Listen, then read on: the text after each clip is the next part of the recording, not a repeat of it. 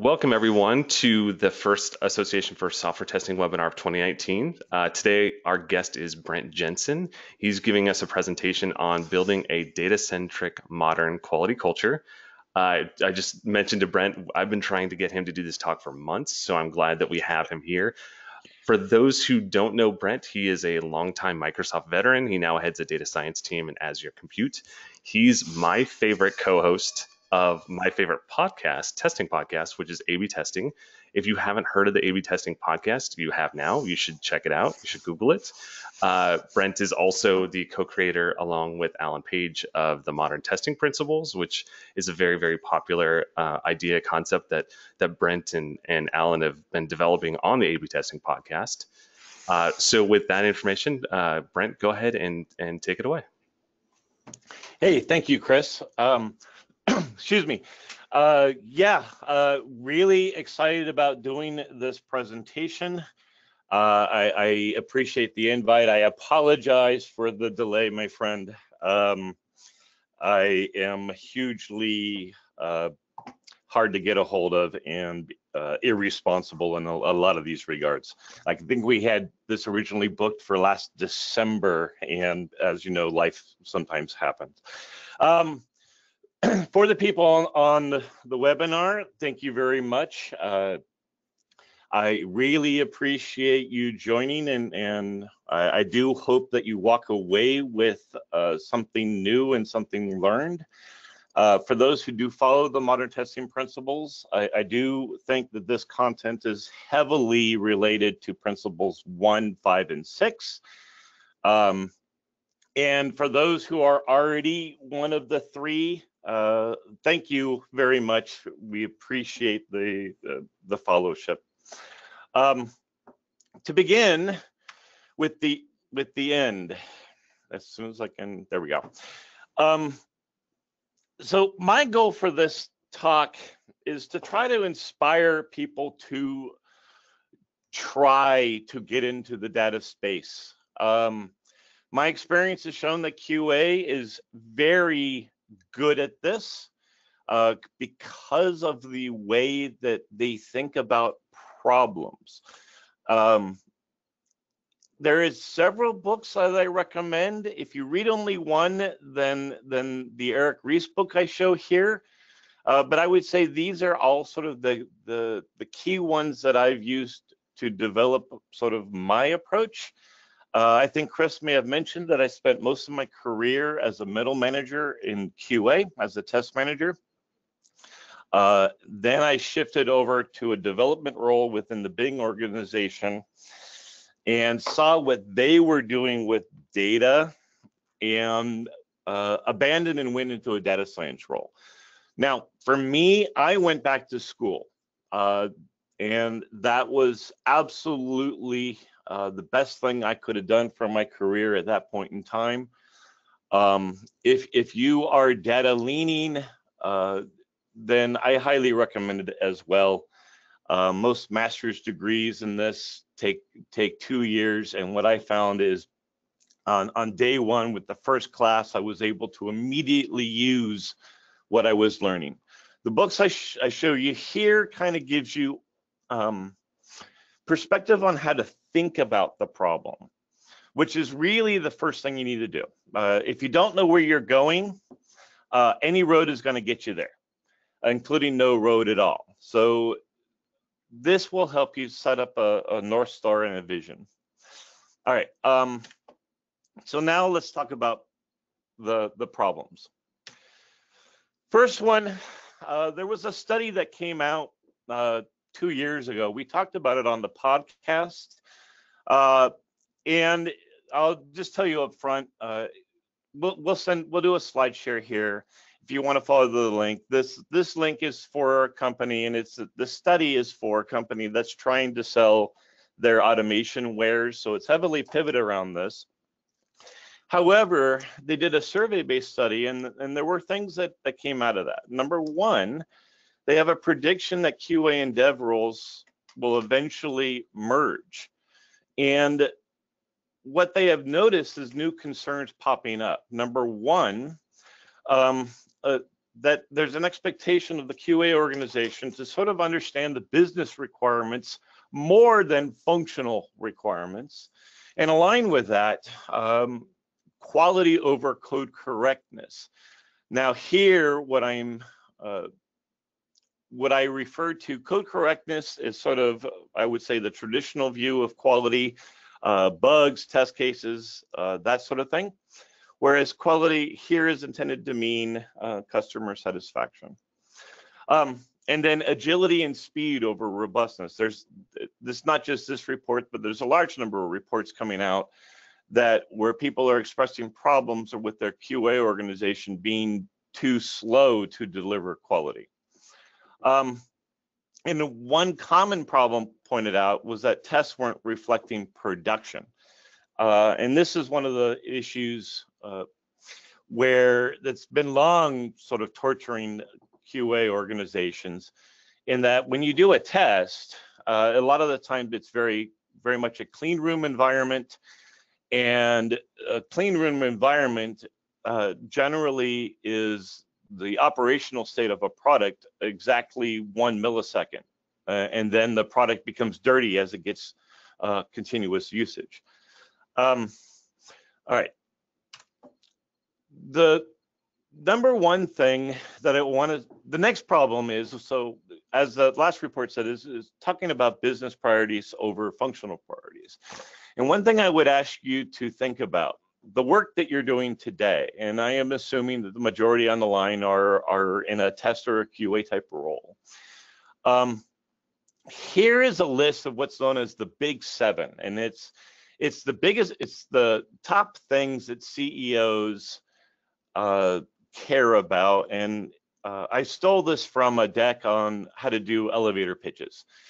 And what I want you to think about is the work you're doing today. Do you understand the connection to any of these Big Seven? Now, I do know a lot of QA will immediately go to cost or risk. But what I would ask you to go a little bit deeper. Can you follow the exact chain, or do you say, hey, I'm automating reduces cost, and then stop there? This is the sort of deep thinking I'd like to inspire you to sort of think about today. Is, do you know exactly how it benefits the business? Okay. There is another problem. Oh, yeah, let's skip that. There's another problem where we are what is known as the age of the customer. Okay, and years ago, I wrote this up on my blog, and I asked people to assume that there are two pieces of code shipping in the same product in the same size and complexity, and which one's a higher quality. One is bug-free, but no one's using, and one is buggy as heck that's getting tons of use. And what I'm able to report is about 80% of people picked option 2. And one of the things I want to challenge on is sort of what is quality and how is that defined? In the modern testing principles, I'll just say it up front, we define it as problems being solved by the customer. Quality and craftsmanship certainly is important, but it's far less important than whether or not the software is being used by a customer and helping to satisfy their needs. The reason why we're in the age of the customer right now is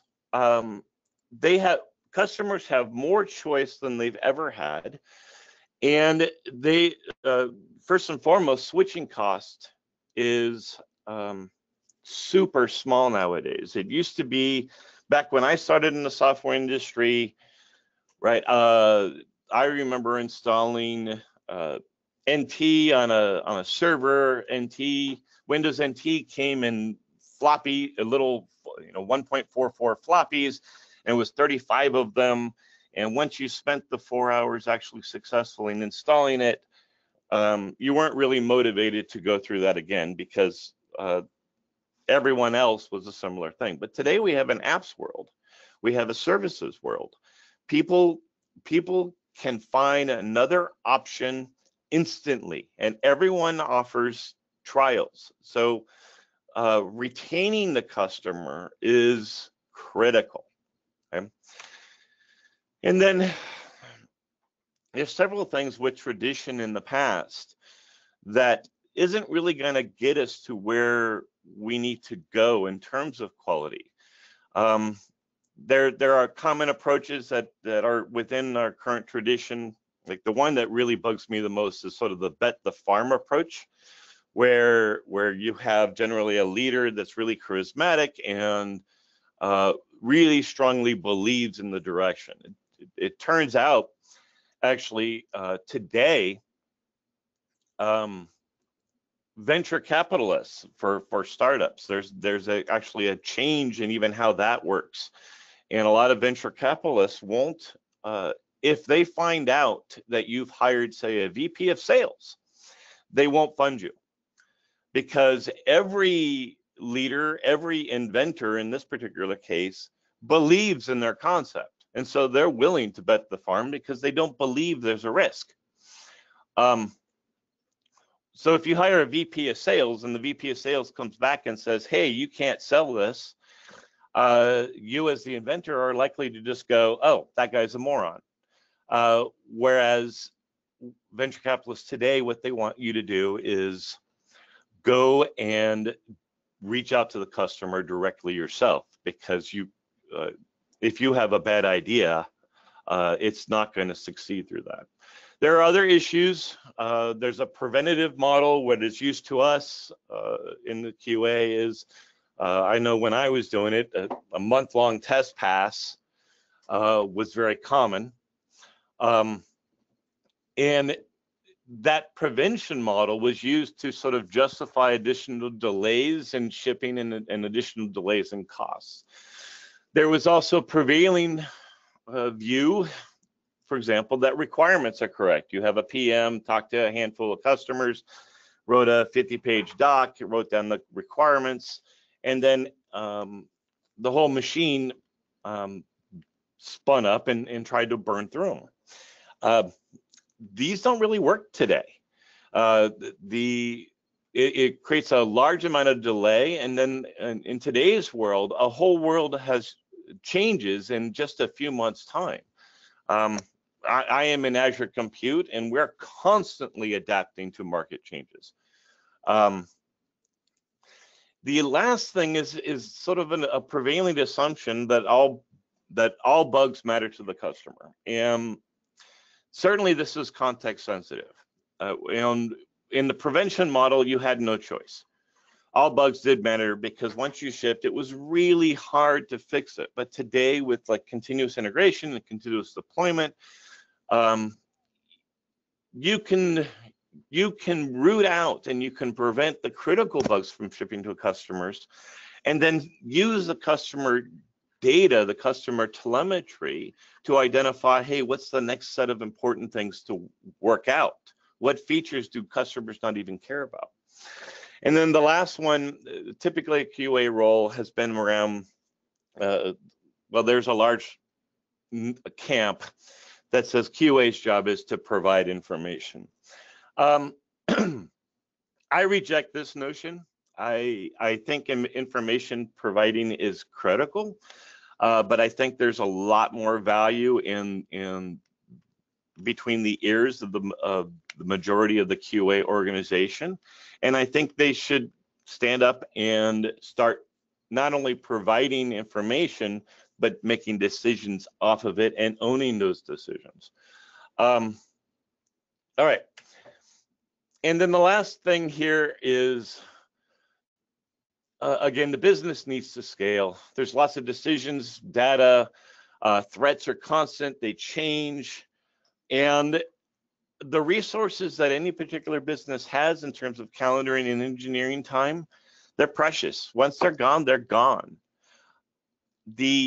So in order to scale and speed up and still deliver quality, we have to come up with approaches that help this scale. And the big part of this deck is around, okay, how to start using data and thinking through it so that you can target what's really important to your customer base and therefore your business. One insight, I don't think I've actually brought this up on the podcast. My current team, the majority of them are, well, I guess it's true, the majority of them are formerly tests. And one of the main reasons there is it's really hard to train the experience around customer empathy and risk. And that's really invaluable in the space that I am in. Specifically, I am accountable for doing data science on customer analytics. They have an instinct on this. And it turns out the data and the data science stuff is not that hard to start. All right, so I'm gonna go into the solutions part next. And in a nutshell, hopefully I've done this a good enough job. But here, what I'll just say in four different steps, what you really want to try to do. And maybe what I'm going to propose in the next several slides works for you, or maybe it doesn't. But this is what you want to try to do at a top down. You want to try to remove the theory, understand where you're standing on intuition or practice or tradition, and go, okay, is that still true? Then try to quantify the risk. I do believe that people in the QA role, one of their primary goals is there's sort of an insurance policy for a software house. But don't just stand on a principle here. Try to go, okay, how can we identify ways to identify risk and how risky things are? Then work to automating that decision, not just providing information, but automate the decision and take the action. All right, that's it in a nutshell.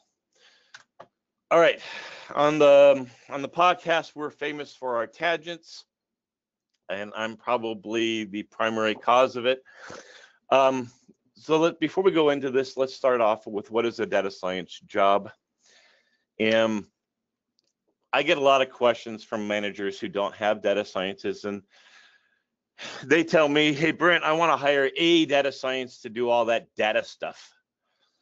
What do I look for? And generally, my answer is a diplomatic version of a unicorn, because they think that data science is, a lot of times people will view data science as synonymous with magic. And they don't really have a strong sense of what these guys do and what to look for. So let me try to demystify that a little bit right now. This is my definition. They help a business drive a beneficial action by understanding and exploiting relationships present in the data to improve decisions. Okay, so data science at the end of the day is really about decision making. Okay, and we have learned a lot of great techniques that can be applied to the data that makes our guesses just significantly more smart. Now, even data scientists have a confusion on this one. I've spent the last several years, I've interviewed now hundreds of data scientists, and I asked them, why did they leave their job? And you can see from this, they have multiple different perspectives of what they got into. And even data science, a lot of data scientists think that their job is to build a model. Well, you can't build a model if you don't have good data. And data engineers generally don't understand what good data is for a data scientist. Now, here's the positive thing I can tell you. If you enter into this going that your end goal is to drive a decision that will drive action, and your starting is with the data, The majority of the techniques that a data scientist will use is very small. There's a lot of specializations, there's particular problems, but it is not hard to get started. You just need to make sure you understand the journey. It's get the data and finish with a decision being made and action taken. Okay. A large portion of data scientists unfortunately don't understand that, and they don't know how to defend or communicate it. And that leads us to this world where unicorns are common.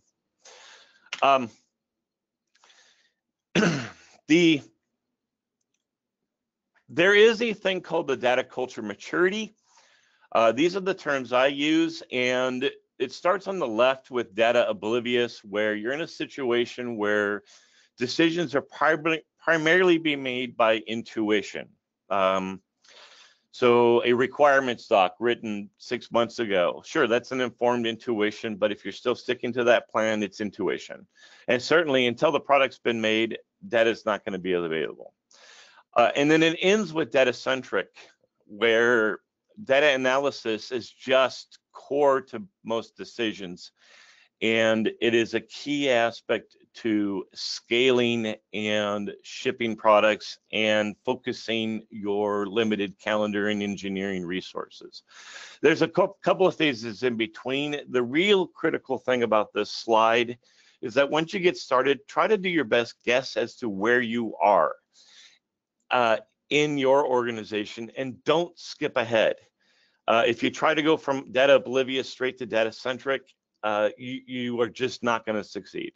There's going to be too much resistance because to move forward, it isn't just about convincing people. You have to stepwise convince them to trust in your data and trust in the decisions being made by that, and that will not happen overnight. Particularly several people, several organizations I've encountered, hopefully it's not in yours, but you will have an individual who drives everything by intuition and holds somewhat of a dictator type role, where everyone else just has to follow, and it's a bet the farm. If you're in that situation, you really need to start with data oblivious and start slowly and show how this can scale. I have a formula here. I'm going to go quickly through it in the following slides. When you're working through this from, say, data oblivious to all the way to the end, what you want to do is you want to align, collect, inform, recommend, and act. And alignment means connect the dots between the work that you're trying to do and an actual business KPI. Think back to the big 7 that I mentioned earlier in the deck. And then you're trying to generate hypotheses and generate users. Now, users in this particular case is who is going to take action should your hypotheses hold true. Who right now, a lot of the situation is you have somebody who is in the way or part of the process to make a decision before things can go forward. Maybe you have an individual who owns the ship or no ship decision, as an example. You want to know who it is that you're trying to inform and generate data to influence. That's going to be step 1. Step 2 is collect the data and curate it. Step 3 is actually inform them. Now, you'll see here, inform is an important step. And here what we want to do is build visuals and democratize. Now, a lot of people, Alan makes fun of me on the podcast for using that term. Here, what democratized means is make your data available that you've cleaned and cooked so that self-service can happen. Because I can guarantee you that whatever visuals you build, once you do this, the demand is going to be super high, and you need to be able to enable people to to go straight to the data and build their own. Otherwise, you'll never get out of informed stage. You will be sucked into, like what I mentioned in the prior slide, data scientists feeling that all they do is build reports. Getting to the next phase is recommend. I'll talk about the Pareto order and what it might mean to build a recommendation system. And then finally, automation, and that's involves productizing and improving accuracy. So alignment. So there's key phases here. I'm not going to go in depth on this one. I'll do a slide share, but what you want to do is use what's known as actionable metrics, not vanity metrics. A vanity metric, for those who are not familiar, a vanity metric is any metric who, when you look at it and it goes up, its intent is you should feel good. And when it goes down, its intent is you should feel bad. The way you can sort of discern a vanity metric from an actual metric is an actual metric generally tends to tell you what you need to do next. If you want more details there, you can certainly see it up on the web. Either Lean Analytics or Lean Startup goes into stronger details there. A simple start for a vanity metric would be to go to the big 7, pick a most relevant one, and then pick a KPI that you're using today. It probably isn't going to be perfect, but it's going to be a good start. So if you were to say, let's say test cases executed, right? Then a better metric would be test cases executed divided by cost, or divided by risk, or even better, divided by market share. Now, because what that will do is it helps you to balance it with what's actually important to the business and help you stay connected to the business KPI. Now, when you are thinking through this phase, you want to sort of talk through, again, the current decision makers. And you also want to not specifically target executives. When you're going through this and you're thinking about actions, you want to target actions to the people who would actually take that action. A lot of the times, in my experience, what people will do is they'll build these nifty little presentations, and the whole purpose in life is to show in the monthly review with the executive. And while it may be amusing to watch the executive yell at a particular team, it doesn't actually help the business. The executives, they are busy doing other things. They have hired people to take care of the business. Target them. And the more you target, well, once you have sufficiently targeted the people who are going to take an action, building an executive scorecard or an executive summary is actually really cake. If you do executives, then do the actionable folks, history has shown it is actually much, much harder to solve the needs of the business. If you have multiple decision makers, validate with them. Now, here, next slide, I'm skipping over the graph there in the middle because the next slide I'm going to go into more detail. Here, what you want to do, for those who are already listeners, this is another example of what we talk about in episode number 82. I highly recommend that we spend almost the entire hour discussing this model. What you want to do is you want to, when you're thinking through a problem. So again, I talk here and we're talking about, we have a particular problem that you're working on. I gave an example of test cases being executed, right? But then what you want to do, you want to come up with, what do you think is the key KPI? And then you want to do is you want to create a hypothesis. And that hypothesis is going to be a statement of belief, something that you believe to be true. Hey, if we add more test cases, we will get more market share. Then the next phase is think through, if that hypothesis is true, what actions would you take? What actions wouldn't you take? Or if it held false, what actions would you take? Then from understanding those actions, then what you need to do is go, what are the questions you need to ask of the data to be able to confidently pick an action? And then from the questions, you should be able to reverse engineer the data. Again, episode 82, we go into that well in depth. Highly recommended. All right, collect. So if you have a product that is a service, or even shipped products, they often will have the ability to ship backlogs with permission.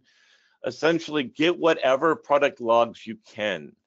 And if your business allows, go and add instrumentation if needed, right? I just went through on the prior slide, you know, if you go through that exercise, it'll be able to tell you what data you need to instrument, and you can start there. Certainly, depending on you know, the delivery cycle of this, you'll have to be cognizant of how adaptable you can be and how proactive you need to be thinking through these things. Do not instrument everything. Do not instrument nothing. This is one of those things where the right amount of stuff that you need is going to be value driven. And a lot of the times I have found that if you just start with the logs that your dev team has put in, you can get very far. The book I put on the first page, How to Measure Everything, is a fantastic primer around how to think through creative ways of using data that you have already. Now, if you don't have instrumentation, then I highly suggest investing in what's known as elastic log search tech. Now, I'm suggesting starting with product logs, mostly because it's generally pretty easy to convince a dev team to put in diagnostic telemetry if it doesn't already exist. And then once you have elastic log search, your dev team's going to find it just absolutely fantastic on its ability to help them diagnose in-flight issues. But it is also extremely useful to you if you're going to go into this into the data space. There are a lot of open source goodness out there. The cloud is absolutely your friend. Both AWS as well as Microsoft have a great tech here. Microsoft just released a product that internally we have been using close to 3 years now, and I love this thing. It is called Azure Data Explorer, and it is the best thing for someone like me that has come around in a very long time. There is no silver bullet though. So think about your context and research the solutions where you can get started with a very low ROI. Don't try to architect everything up front. There is a lot of options here, and you could just spend the next several years building it and have the entire business and market change out from underneath you during that time 5 or 6 times. If your team does operate a service and you have monitored telemetry, get that. That is absolutely hugely valuable. There's a lot of great things you can do with it. I will talk through a couple of them in the next one. And then you have to do data movers. And what you want to do is most of the time, I don't know what it is globally. I do know that within Microsoft, it is generally the dev team's responsibility for the diagnostic instrumentation, as well as any monitoring telemetry that may be there. And a lot of the times that isn't going to be the best way to store the data for data science purposes. But there's no reason why you can't clone that and curate your own version of the data via what's known as ETL jobs, which is extract, transform, load for those not in the data engineering business. And the positive thing is, if you don't understand data engineering, there are a lot of resources out there, and the tech has gotten a lot simpler. It's one of the main reasons why I recommend starting with Elastic Log Search technology, because they don't require you to understand your schema. Everything can just come in, and so there's a low friction to starting. Curation, when you're going through this, and again, I'm going to go through this very quickly. There are different phases, and I do recommend that you store data differently for each of these phases. Like the raw data, you just collect and then you cook it, and cooking it means you kind of remove errors. And then you create what's known as a normalization view on this, which allows you to reuse that data much better. And then you're going to build knowledge views. Okay. And these are the knowledge views are generally what you're going to use to power your visualizations or your AI. For those who do understand data science, there's this process called feature selection, and you're going to put that in your knowledge phase. Now, inform, what I did, and here you can see an example, my team, we put together a portal site and we branded it. We called ours Monocle, and we created a brand when we first started so that people know that there's data available that can help answer questions. And it's just simply create visuals, link to it, make it easy for people to find. But don't do data puke or stoplight type dashboards, because again, once you start doing that, then you will open up the floodgates for other people to have other status stuff, and that those aren't valuable. What you need to get to is a place where you're able to drive action. Stoplight reports are mostly statusy things, and what the business needs is for the status to change generally. And those are the reports that are going to be way more valuable for you to invest in. I do strongly encourage, where possible and where allowed, to take your data and curate it and send it to the business customer, make them part of the solution. This is going to help you to accelerate and help you to clarify what makes them happy. And then once you have all this, really you should be trying to answer some of the questions and do exploratory analysis. At this phase, the real goal that you're trying to achieve with the informed phase is, number one, certainly there's a PR thing.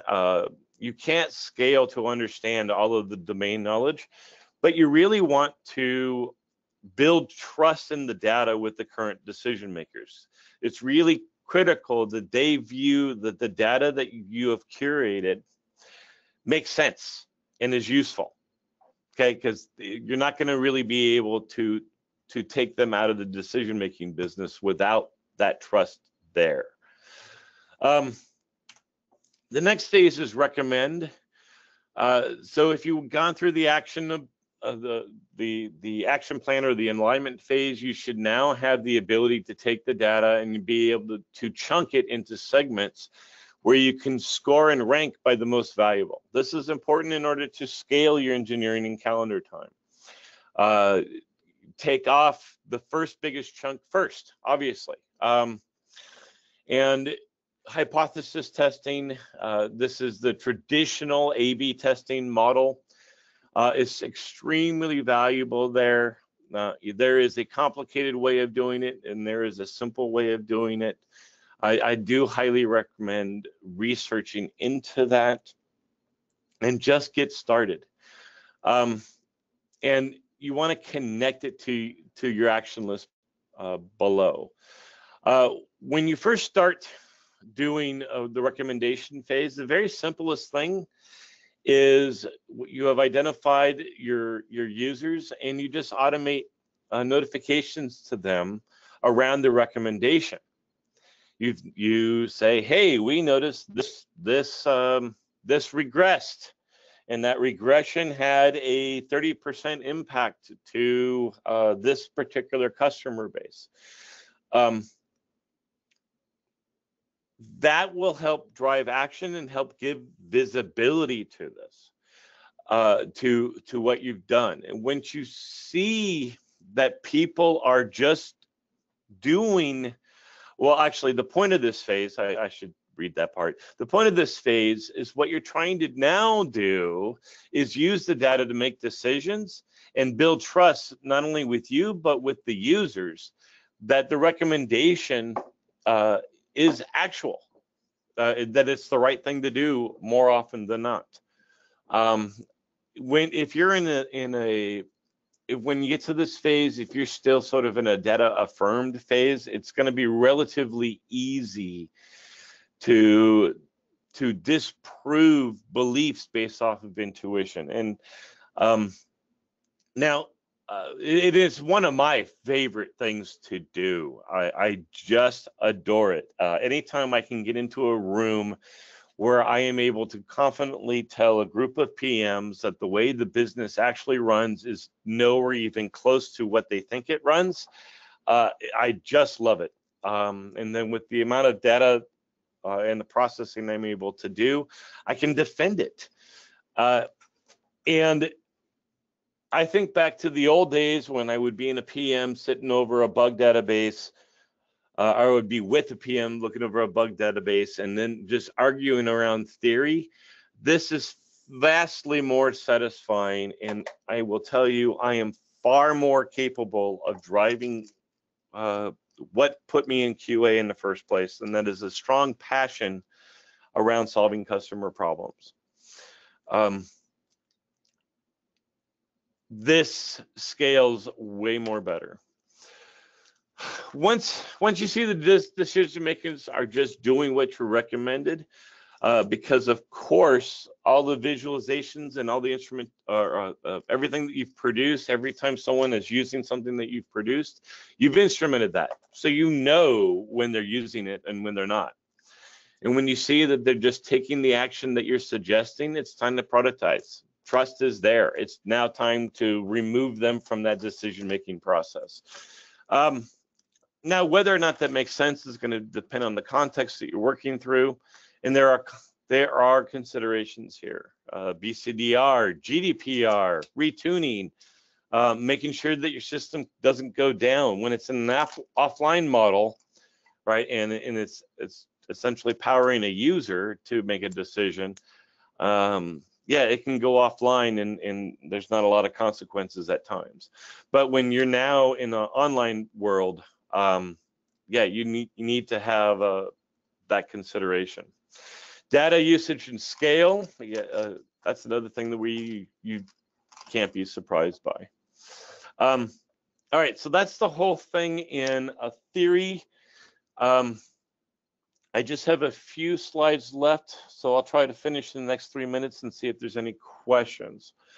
One of the things that I do to bootstrap, when we started this, I recommend if you're going to sort of stay in a QA role and you're going to try to start this, then go with quality of service concerns. These are things like reliability or availability or error rate.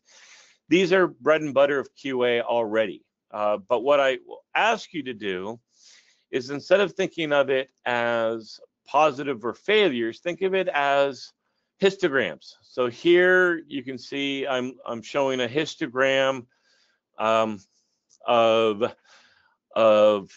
positive or particular rates in the process and what's important to the architecture. You can see in the middle of the chart, for example, there's a thing called data retrieval time, and you can see that there's actually two distributions. The distribution is sort of like a bell curve like thing. In data science, these are called two modes. And you can see that there's one mode that's really short and between 1 and 1.5 units, and another one that's between 2 and 2.5 units. And you can also see that the one between 2 and 2.5 units contains a lot more data. Well, upon research, this particular one was actually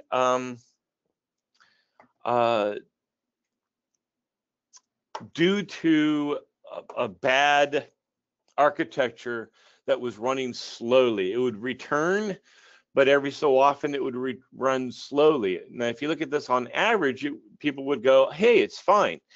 But then you could see is that no, actually it's fine on average, but the majority of our customers are having a really bad experience. And when you think of it this way, it really helps to drive forward. A lot of teams today are doing automation. My best suggestion to you is use automation to drive load, but get rid of your automation oracles. Get rid of that code. Instead, rewrite it to do validation using the data. Then you're going to be able to, once you go live, you're going to be able to repurpose your validation code as monitors, as indication of a customer pain.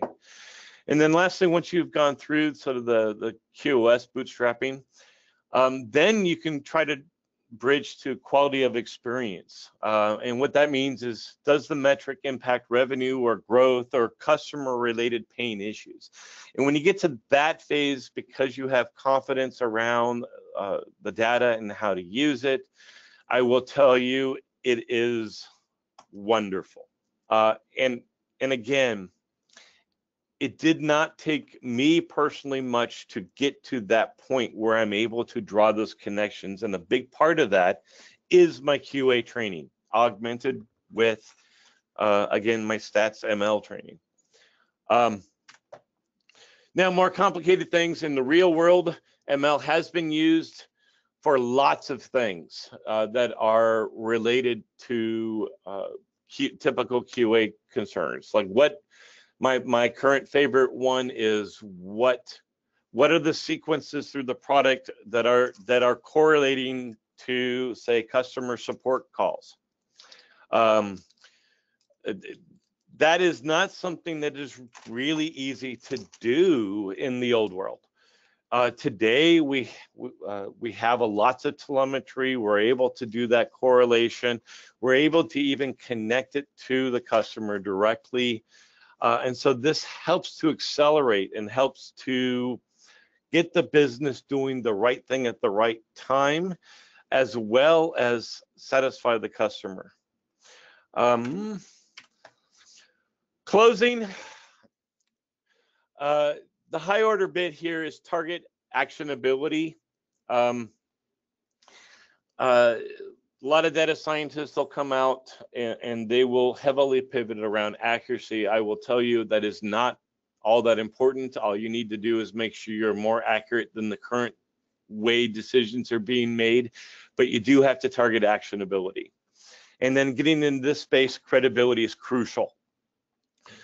One of the stories I tell my teams is you have exactly one time to stand up, tell a story to an executive using data, and be wrong. My currency is absolutely trust, and without it, I'm not going to be able to move forward because there's too many humans, too many things that I have to convince. And then the other one, if you get into data science type things and speak human, you don't need to use terms like p-value or standard deviation. You need to translate it to that, and that helps bring them aboard and help them understand. And then I want to make sure I don't run out of time, but I will hit my biggest important thing. Ethics is critical here. GDPR is in place throughout most of the world now, although it's critical, obviously, in Europe. But even outside of that, here the thing I would say is once you get in a place where you're looking at customer telemetry, even if your legal team says otherwise, please treat this as the property of the customer. And you want to be doing things for the business, but that are also benefit the customer, and make it a win-win, not one or the other. There are things that we can do with ML. There are things that are possible in the future. And I do see a lot of people coming out of school, coming up with crazy ideas that I honestly believe would have a negative impact on society. Whenever I get called into schools, the first thing, this is something that I hit hard. I want every school curriculum in the data science space to be requiring an ethics class. You do it right, this has a huge impact and fun. My data science team in our within a short period of time, we were directly responsible to 2 order magnitudes of improvement in availability. And in the compute space, that is the one metric that matters. That is the metric that brings in customers. That said, that's the end of my presentation. I don't know how much time I left for questions, but I'll hand it back to you, Chris. Yeah, we do have some time. So if you have questions, please get those in. So one question came in and it said, after Cambridge, like the Facebook Cambridge Analytica scandal, and with GDPR, it seems like we're moving towards a more data centric and privacy aware world. So do you see that as a risk to like what you do now? Do you think like in a couple of years we won't have as much access to high quality data like you do now? Yes and no. There's certainly a lot of questions you can't answer. But I would say that my team is deeply focused on the customer space. And I would say there is no business critical question that I haven't been able to answer without the data that I'm not allowed to have. So if you wanted to do targeted emails to particular individuals, so yeah, I can see, for example, marketing teams or the ad space. Yeah, this is going to hurt them. For stuff that I'm doing, no, it doesn't have much of an impact. When we get into a phase of one of the key concerns there in that space is virality, and virality is the ability to ensure customers are actually bringing in more customers for you. This is hypothetical. I think if I were working on that problem right now, I do think that would be a hard one. But I'll stick with my prior answer. I don't think in terms of like what makes customers happy, I don't think that's going to have much of an impact. The general rules are you have to be able to de-aggregate their information. You cannot be able to identify that. And then you need to make sure your backend has the ability to delete their data, right? The right to be forgotten is critical. But generally, when 1 or 2 people delete their data, it doesn't have much of an impact to your analysis of your models. Great. So Brent, can you actually put up your slides again? And if you have anything on how people can contact you. So the next question was, you were talking a little bit about the technologies and the tools that you use. So one of the common stacks for, I guess, telemetry is like the ELK stack. Sure. So, yeah. Can you talk a little bit about like the tooling that's involved? The ELK stack is not one, unfortunately, I can't. Like the one that I know that's popular, I need a better way of doing this, is a popular open source stack. Microsoft, unfortunately, so where my direct expertise is, Microsoft does have a habit of what I call not invented here, meaning Microsoft prefers to make its own versus using something else. It's something that's improving, but its telemetry stacks, most of them are ingrown. Elk's not one I have any direct relationship to. I can highly recommend. There is a technology for a backend, literally called ELS. It's not only a type of tech; it's basically a NoSQL type model. I can highly recommend that as a way to go. And also, as I mentioned earlier, Microsoft's offering Azure Data Explorer is one of the best things I've ever had in my entire career. Cool. Yeah, I can say from personal experience, like at my company, we actually use the Elk stack, which is Elasticsearch, Logs.io, and Kibana. I think in your example, Elasticsearch and Kibana were the two similar ones. Yeah. Sorry. It just occurred to me that Elks and ELS are actually the same thing. Yeah, it sounds pretty similar. Yeah. No, I actually think they're the same thing. I think my deck has it attributed wrong. I'll fix that. Nice. And so another question, again, people feel free to submit your questions, even if we go longer. This, like I said, this is recorded, so you can, if you don't have time to hear the answer, you can get to it in the recording. So, and I know this is a question that came in, and I know you've mentioned this at the podcast before, but so one of the more common missions or goals of test groups is they think that they're providing information. And in your slides, you sort of mentioned that that's like the traditional way, but it doesn't work. Can you explain on that a little bit? Let me add clarity to that. Let's see if I can do it faster this way. Yes, I can. So what I am saying is, all right, here's how I'll put it. I'll put it as a positive, I'll put two spins on it, a positive and a negative spin on it, okay? The way information provision is moving in the world, it is a matter of time before that information being provided can be automated. Okay, that is the negative aspect.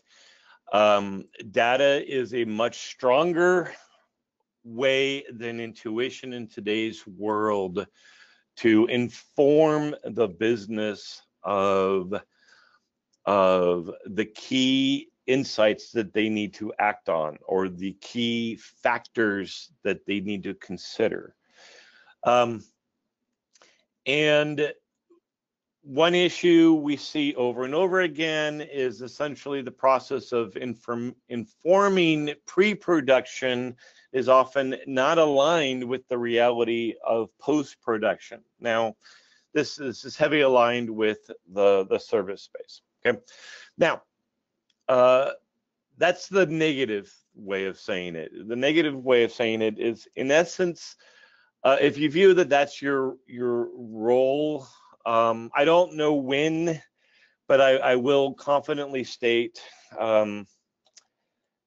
that's going to be an insufficient reason for people to be kept in those roles. I do think data in this space is going to be a threat to that aspect of a QA job. However, the old phrase, if you can't beat them, join them, what I'm suggesting is, but right now as it stands, you're the domain experts in this inform, take that knowledge and be the people who take it the next step. Take it the next step to recommendation, taking the next step to automation of decision making. Okay, so it's a positive and negative. I do think that the QA for these particular topics are the ones actually best trained on this. And I also think that a lot of the aspects is that they stop themselves because they view themselves, their job, as informing. And I'm trying to challenge that approach and challenge people to go, no, we're the domain experts here. We can take this forward, do a better job, and own the decision end to end. Does that answer it? Yeah, definitely. And then, so we have one last question before we're gonna go. And you sort of already mentioned this, but you started talking about like, so the question is, how do you get started with this? You sort of already mentioned, or you did mention, starting with production logs, but could you just recap that? Yeah. So start with production logs. Start with the data that your dev already has, and generally it's going to be a diagnostic feed of some form. Devs often will put in like error logs and asserts, or what is the slide I'm trying to get to? Oh, it's that one. I'm going the wrong way.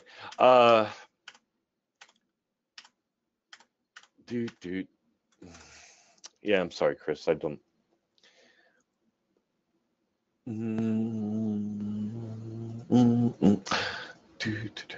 All right, forget this. So the slide that I was talking to you about informing people, this is it. So if you start with the logs that dev already has, and generally it's going to be things where they can monitor what happened, what errors occurred, okay? Well, what you can do is you can take that and say, all right, draw a histogram. Is there a way for us to determine when components fail? Is it a way to improve? Here's a common one that I did actually when I started in this one, is I looked at time spent failing, this availability stat. So what I noticed is that when a small component way in the back end failed, the customer experience got, even though we had retries and even though we had all the typical things that we would do, what we saw is that the end-to-end recovered, but everything got extremely laggy for the customer. Failure rates. Here's another simple one, and it connects it to QoE. So let's say there's a particular area of your product that's raising a search and that's being captured by a hidden exception handler. It captured and swallowed and then logged. Well, what you can do is look at that and see if there's a correlation to customers returning to the product, as an example. The more that you can connect the data points that you see within dev to a customer impact statement, either positive or negative. Hey, every time this event occurs for a customer, they don't return for another 3 months. Anytime you can do something like that, that is extremely valuable and very easy to motivate dev. I cannot tell you, that is my standard practice now. Anytime I see dev sending on an intuition ground, I go look at their data and I find a way to connect it to something that's important to the business. And I will either then circle back with them and say, hey, you know what? I did a deep dive here. Your intuition is accurate, or you know what? Your intuition is wrong. Here's why. And when I'm able to show them directly the customer impact, my triage conversations have cut orders of magnitude down. I cannot tell you how it has gone from just continuous arguments to nope, no more argument, and the bug is fixed the next day. Massive accelerator. Fantastic. All right, so that's all the questions that we had. Brent, did you have anything else that you wanted to say or share? Oh, no, thank you for your time. All right, thanks everyone for your time.